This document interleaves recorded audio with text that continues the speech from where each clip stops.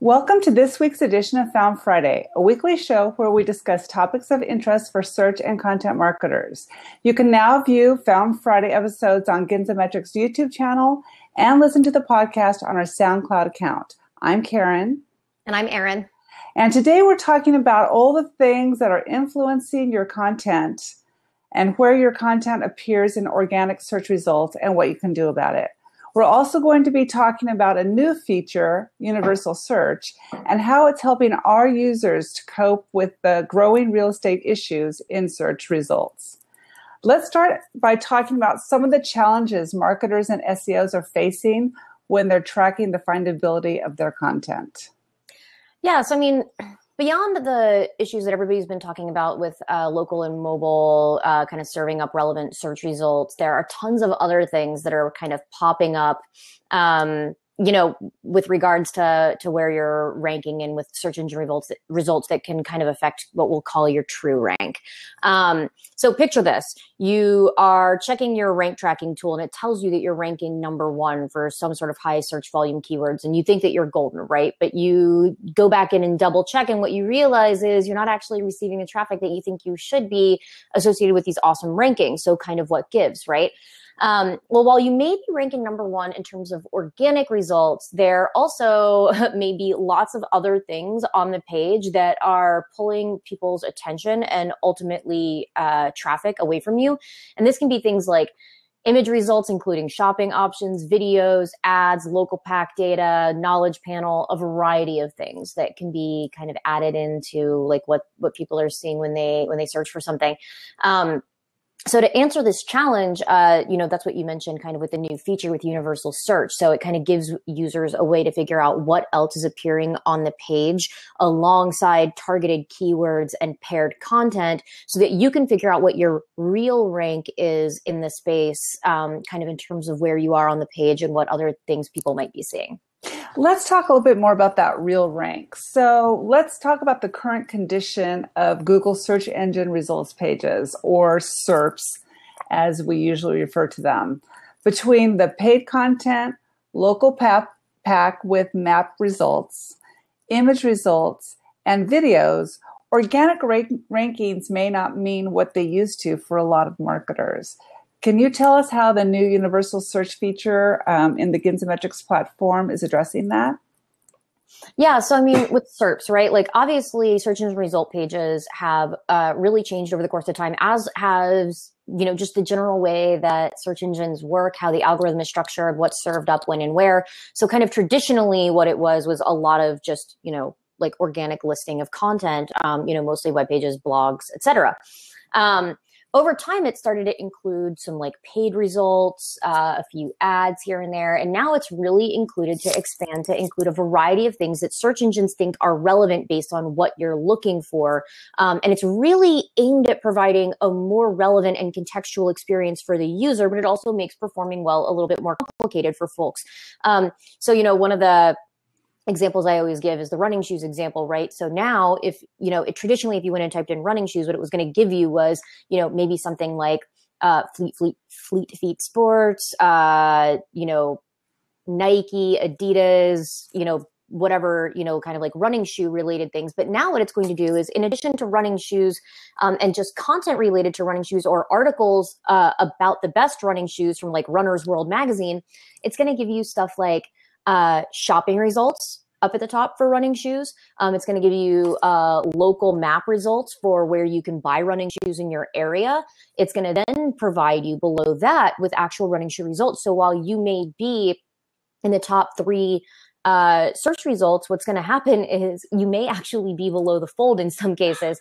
So the new Universal Search tool from Ginza is going to provide context around kind of what else is appearing on the page. And what you can do is you can actually filter out stuff like ads on top, ads on side panel or bottom, like knowledge panel, image results, shopping stuff, videos, that kind of thing.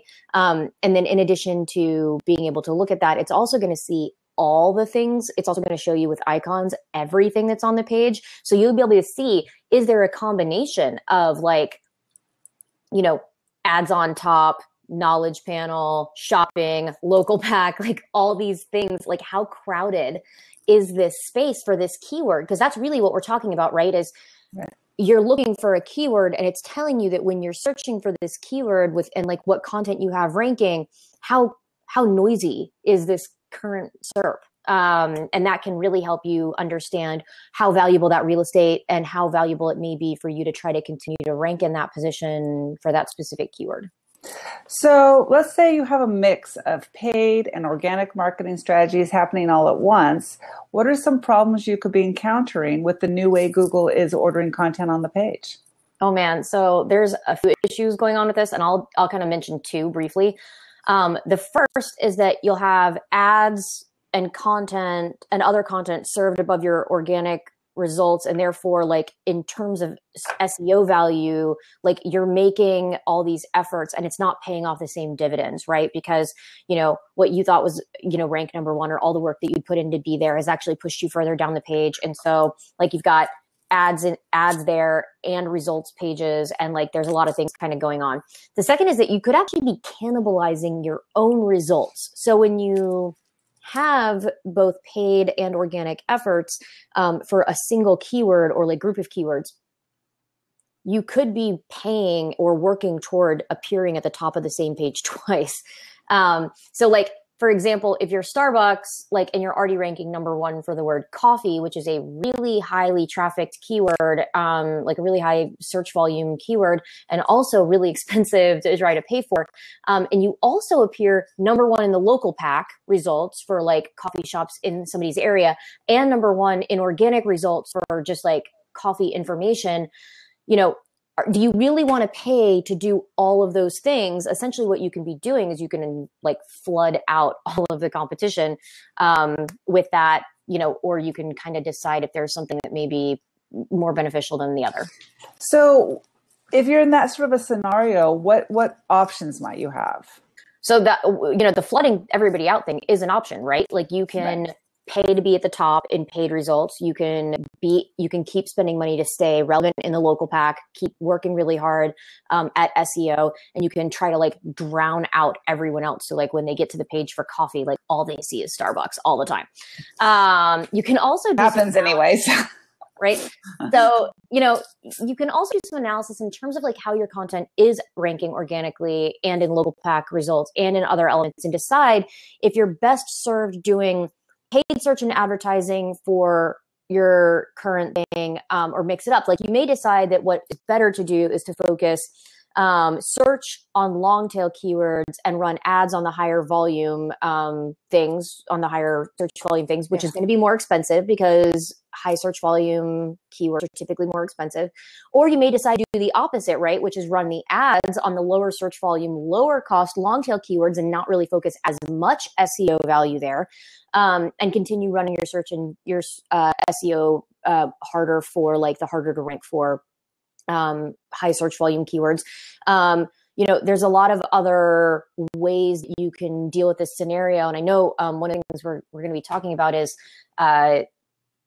like other things that what you could be considering to deal with these elements on the page. And a lot of this comes down to being involved in other marketing channels that Google and search engines find relevant to add in information, right? Because there's image results and video results that are also being compiled now. So ensuring that, if that's something that your audience is looking for and something that you have relevant information to talk about, that maybe you consider participating there, because what you might be able to do is to get involved in content that's on the page in a different way. So that's obviously really important. And some other like kinds of things that marketers need to be really concerned about still is, I want to reemphasize, obviously local, obviously mobile. When we're talking about local stuff, there's so much coming out. There's so much going on. Google is serving up so many local related results that if you're not tracking your keywords at both the national and local level, and if you're not really understanding kind of how that works for both B2C and in a lot of cases B2B, right? And we've done shows on this, so I'm not going to spend a lot of time talking about it now, but we've even talked about just the fact that you can optimize your content even on a B2B perspective from a local, from like that local feel, is that people in the Northeast may describe things differently than people in the Southwest. And you can kind of optimize your content to be more appropriate there. You can always find a way to make something a little bit more relevant to your audience. And mobile, like, I don't care who you are, like, mobile matters, whether it's tablet, whether it's phone, whatever. Your stuff needs to be findable at the very least. Not necessarily everything on your site needs to be able to be consumed on a smaller screen, but the vast majority of things need to at least be findable. Well, you know the saying, if you can't beat them, join them. So what kinds of things should marketers do to get to the top of the page besides optimizing for organic search results? So that's kind of what I was just saying, right? Is, you really need to be focused on local and mobile. You really need to be kind of looking at various types of content, go beyond just kind of trying to create better, go beyond just taking your existing content and saying, like, how can I SEO this stuff that already exists? And think about what is really actually relevant to your audience and what's showing up right now, right? Like, one of the things that's really cool about this universal search situation is that for keywords that you're tracking, you need to be able to look and see for the keyword that you're tracking, what is on that page right now. Go to the page and look and see what all is showing up there right now. And can you participate in any of that in a relevant way? Well, and it's still important to produce relevant, engaging content, even if you can't rank where people can see it without scrolling. Right? Yeah, because at the end of the day, relevant content will be rewarded by audiences and by search engines. It needs to be relevant at the content and keyword level, at the page structure and crawlability level. So if you're not getting where you think you should be with your search results, I suggest doing kind of a site and content audit to see what all do you have. Are you cannibalizing your own content? Are you staying on target with what people are actually consuming when they're looking for the things that you're looking at? The other thing that we talk about a lot too is, are you even targeting the right keywords? Are people in your industry and in your market describing things or searching the way that you think that they're searching? And one of the best ways to look at that is understand search, understand how social plays a role in that. How are people talking about things natively on social? How are people discussing them, with regards to your industry? And keyword discovery is actually a really good tool for figuring out for your specific industry, what types of keywords and terms are people looking for, and how do they kind of talk about it without any prompting from you? Because then what you can do is you can actually create content that mirrors how people are already natively kind of searching and discussing on their own. Because there are so many different types of content, I really feel like we're not out of ideas. I think that, one of the things I hear about pretty frequently as a pain point from both in-house and agency marketers is somebody will get a wild hair idea, like, oh, I saw so-and-so had videos. I just want some videos, just make some videos, without thinking, what purpose do these videos really serve? Who are they going to be targeted at? What's somebody going to do with these videos? Does anybody even want videos like this? Because a lot of times I think what happens is something really takes off, and then what you get is different industries kind of glom onto this marketing idea or this new marketing channel without real consideration as to how it fits in the mix. And then people abandon the things that customers actually want, right? So maybe for your industry, people really do want traditional white papers or something that's PDFable, or maybe people just really want that kind of content. There's nothing wrong with that because it's what works. It doesn't matter that it's not the shiny new thing. Sometimes the shiny new thing is just shiny and just new. It doesn't necessarily create conversions. So you've got to, we talk on previous episodes about examining the medium, method, message, and also the market, which is your audience, and examining those things at both kind of the full level as well as the local level. You can figure out what content to create for whom, how it's going to be relevant, and the right platforms and ways to share it.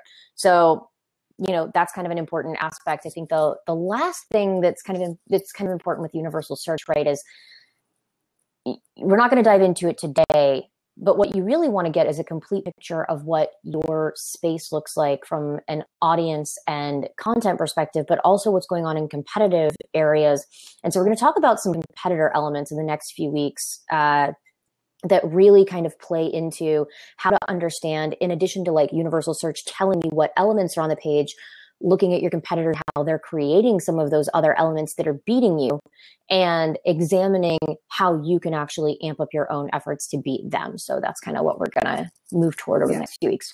Yeah, I want to go back to what you're saying about the shiny new thing.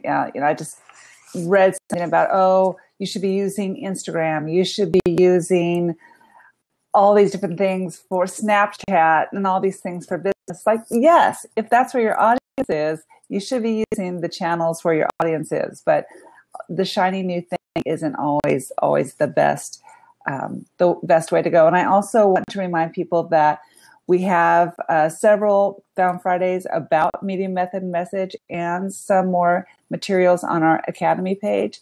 So you can go back and look at that too. And we'll be talking further about competitors and competitor search. So that'll be in the next couple weeks.